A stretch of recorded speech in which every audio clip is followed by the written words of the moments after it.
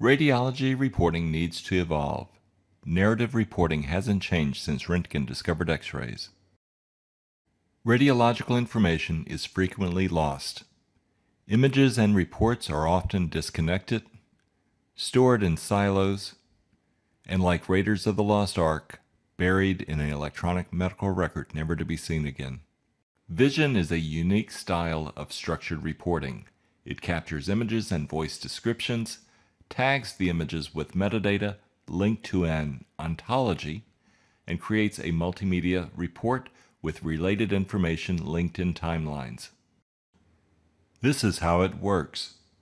ViSion records images and voice descriptions as a radiologist interprets images using a PACS viewer. The ViSion software, shown on the right, applies natural language processing to extract metadata from the descriptions, and then tags the images with an anatomical location and radiological observation or diagnosis. When I speak the verbal command, new finding, the process will begin. New finding. Pneumonia is identified in the right lower lung. New finding.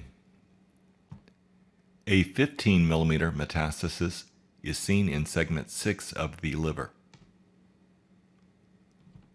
Impression. This has been a demonstration of how ViSion automatically labels image findings to create structured data. When a report is signed off, the findings are sorted and displayed by anatomical categories. Data from multiple modalities can be integrated into a ViSion timeline. Report data can also be integrated into a patient timeline. We can follow a patient from birth till death, show when they started a clinical trial, and when they ended the clinical trial, when they had surgery, chemotherapy, or radiation therapy, against a background of disease response criteria like RECIST. A ViSion report created in English can be delivered in Chinese or Arabic or any other language. But the real value lies in data mining for outcomes.